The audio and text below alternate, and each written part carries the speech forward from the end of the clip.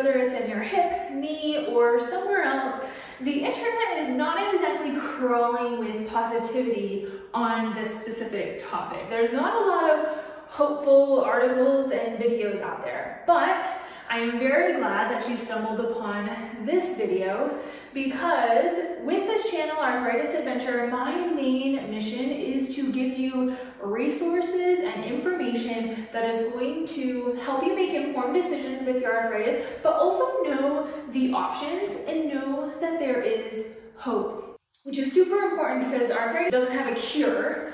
But there are things you can do to continue to thrive and adventure despite having arthritis that doesn't always involve surgery. So today in this video, we are going to go over the top 3 things that you need to do right now to find pain relief from bone-on-bone arthritis. Okay, let's go over number 1 first, movement. Exercise, which is usually a dreaded topic, especially if you have bone-on-bone arthritis. You're like, how in the world am I going to exercise when my knee or my hip or wherever else is throbbing, it's irritated, it's maybe swollen, it's painful? Well, there are some things that you can do for exercise as far as gentle movement goes, because gentle movement can actually be very, very, very effective, especially if you notice stiffness and things like that. What I'm going to do is I'm going to show you 3 sitting movements, but we live our lives in a standing position, so we have to get used to standing as well. So I'm going to show you 3 standing exercises too.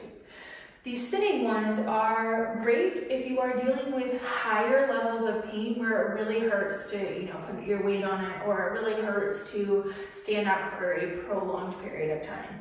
So these I like to use as a warm-up into the standing exercises. So I want you to try this routine with me and see how it goes. Okay, so I want to go over a couple of seated exercises.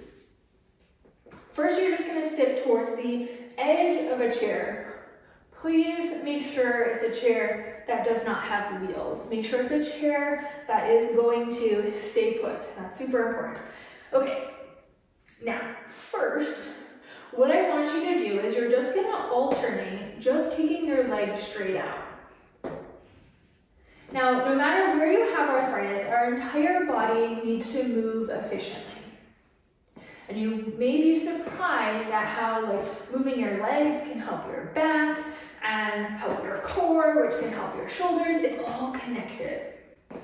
Our main mission though with bone-on-bone arthritis is to make sure it's not flaring up pain. I challenge you to hold it for a second or 2. Really start to wake up those thigh muscles.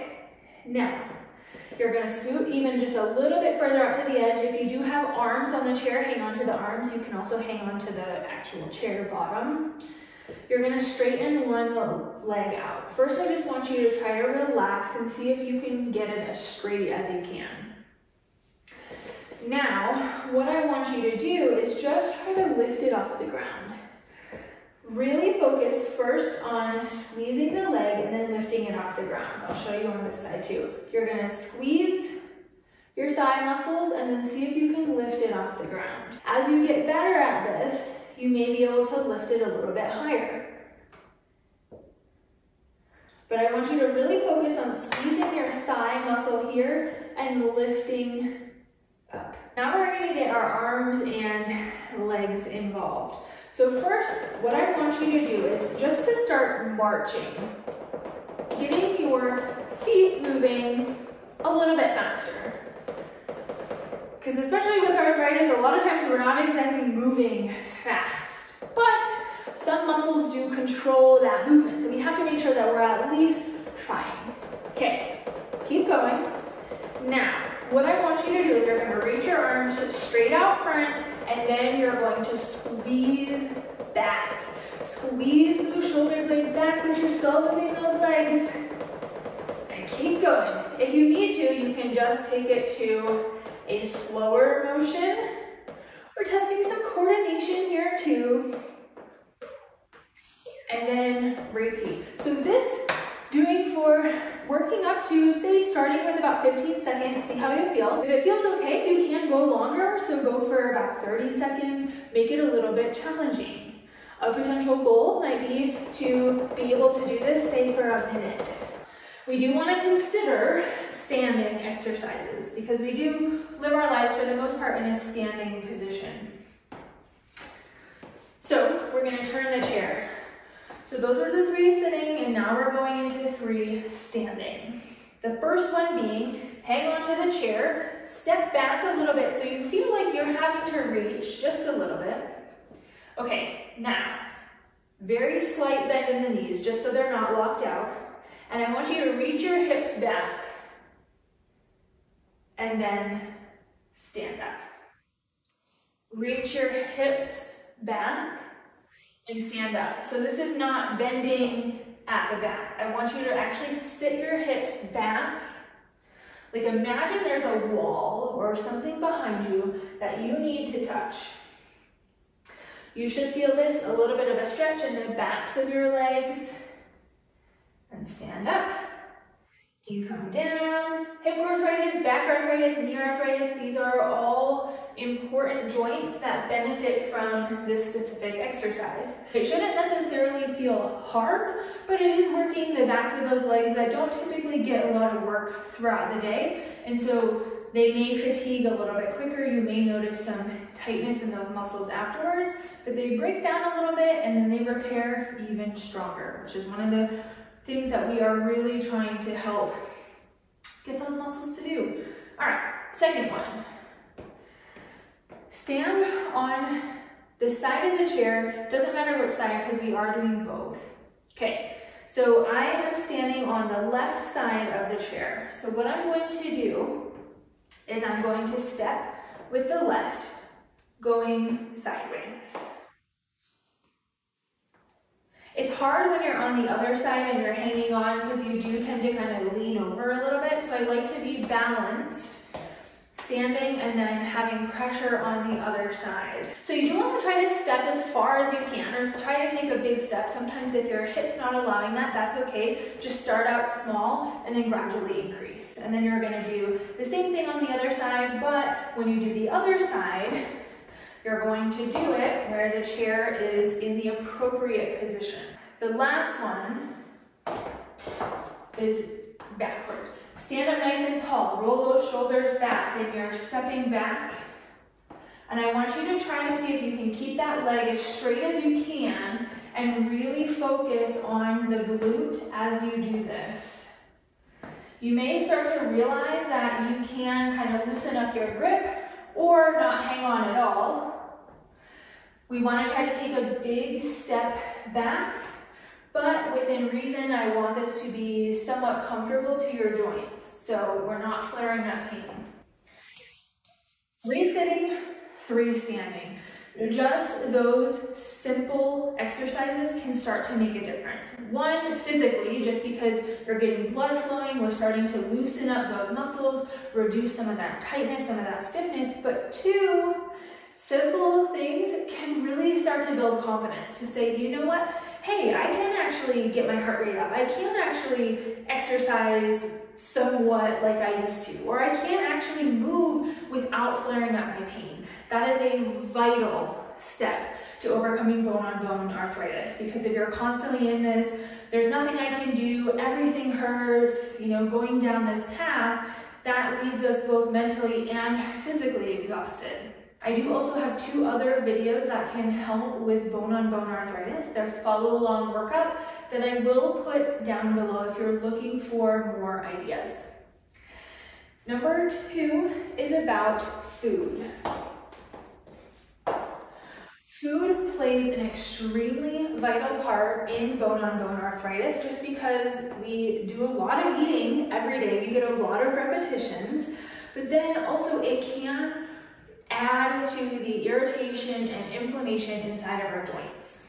Because our bones can't feel anything. They don't have any nerves, but we can get some swelling in the tissues around them that start to facilitate some of that irritation.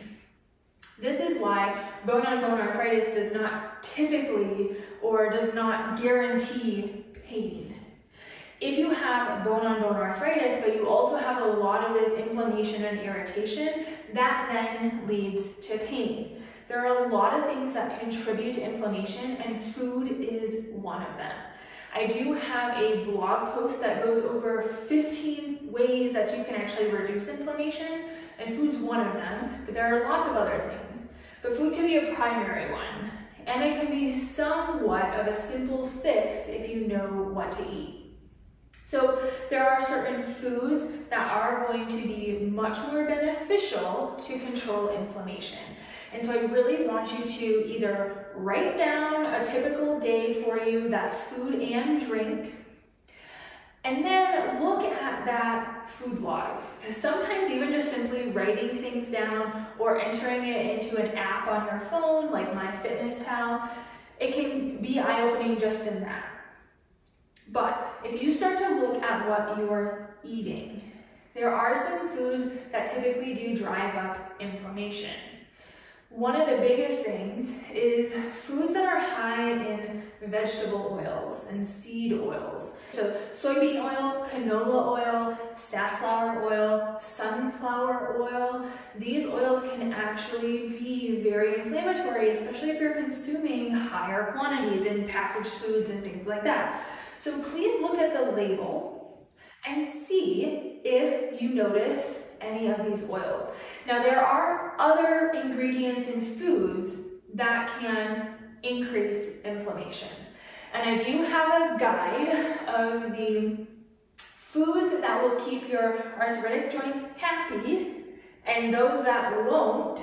This guide is very, very inexpensive, but can be very, very helpful in your journey to looking at the foods. Because I meet a lot of people who are like, you know what, I eat healthy, I get the gluten-free organic snacks, and I eat some vegetables and things. But a lot of these snack type foods, a lot of these convenient packaged foods do have some of these oils and other inflammatory ingredients in them. Soda pop and those sorts of things can really start to add up. So no matter how much movement you're doing, if you're kind of going against all of your anti-inflammatory efforts with movement to then eating a lot of inflammatory foods, you can see where that might be an issue and you might be in this chronic state of irritation. So I'd highly recommend getting that guide down below because it is going to be crucial to helping you find pain relief through food, because it's very, very complex and it's much easier when you're reading through. I also included 30 arthritis-friendly snacks that are somewhat packaged, but I have gone through the ingredients, through research and things like that to find some of the best for you. Because let's be real, we can't always eat perfectly. Sometimes we just need something on the go, and there are some snacks that you can find that don't have these inflammatory ingredients. Okay, we have movement, we have food. Now, number 3 is all about consistency. And I know that this may seem like common sense or it may seem simple, but a lot of times when you're trying these things that address movement and address food, they're not tried for long enough. And it can be very easy to give up if you're not particularly seeing results in the first week or 2. The good thing about exercise is a lot of times you may notice some immediate effects. Hopefully the good ones, if you're doing the right exercise. Notice some reduced stiffness, some maybe reduced pain, more energy. Some of those do come immediately. But in order to make them long-term, meaning they're not just gonna go away and will only come, the once a week you do exercise, making it simple with those 6 exercises, that should take you no longer than 10 minutes or so. If you can commit to 10 minutes at the very least 3 times a week, but potentially working up to 5 or 6 days a week, depending if you need some recovery time in between, then that is ideal, and that's actually going to help make those symptoms like reducing stiffness and increased energy and decreased pain actually last. food. We have to be consistent. We can't just be on for, 2 to 3 days of really clean eating and then you have 2 or 3 days of kind of reverting back to your old habits. It can be hard when we get busy. It can be hard when we have all of these other things happening, but we have to be really consistent in our efforts. It's not saying you have to be totally perfect, but you have to be aware of what you're putting in your body. Now, if you learn all of these, these ingredients that you should watch out for, these ingredients that actually can be helpful, then you start to second guess what you're eating. Like if you were gonna grab those Cheez-Its off the shelf for a picnic or something. Now you look at those and it's like, oh man, I don't know if I could eat these. And you find another solution. It's being aware of what you're actually putting into your body and what the effects can be that helps lead to consistency when you understand what some of these ingredients may be doing to you. Common snacks too, like skinny popcorn or foods that you think are gluten-free or organic or sugar-free are not always healthy, and actually a lot of times they aren't. So that's why that guide is super important, just so you can see and start thinking about how to be consistent with food. If we can find a movement that doesn't flare up your pain, you can start to be consistent with the foods you're eating and the quality of foods, and be consistent at the very minimum, like 5 days a week. Try to get a little bit of movement and really focus on food. Give yourself a little bit of a break, because especially starting out, this stuff can be really hard. It can be really hard to resist maybe your favorite ice cream, or it can be really hard to resist those Cheez-Its one day. But it's the fact of a majority of the time, at least like 75% of the time, if you're moving and you're eating well, that is going to start your success towards bone-on-bone arthritis pain relief. Now, these efforts, if you consistently try for about 6 months, but you still notice your pain is getting worse and you're just not getting to where you want to be, then there's nothing wrong with surgery, and it's absolutely needed and sometimes in some places. But what I want you to know in this video is that 1, that there are things you can do to prolong it or potentially avoid it completely, and 2, that you have other options, that it's not particularly inevitable. Because I meet a lot of people who are under the impression that, hey, I need to get surgery, and it's just kind of a matter of when. And that's not particularly the case. It's going to depend on you and what your pain is actually limiting you from doing and how it's impacting your life. But just by taking a couple simple steps, you may be surprised at the potential you have for pain relief. I hope this was helpful. I'm going to put all of those links down below. So if you are on your phone and you click right by the title, it'll bring down all kinds of different resources. If you are on your computer, you should see a few lines of type already, and then you can just click on that to expand that. I'd love to know if this was helpful for you. If you put a comment down below of what type of arthritis you have and what some things you have tried so far, and maybe how you felt after this video. If you did get some benefit out of this video, I would love it if you would hit that red subscribe button down below, because the more subscribers we have, the more people we are able to reach to really bring some light and some hope, especially to topics like bone-on-bone arthritis. Thank you so much for watching, and cheers to adventuring.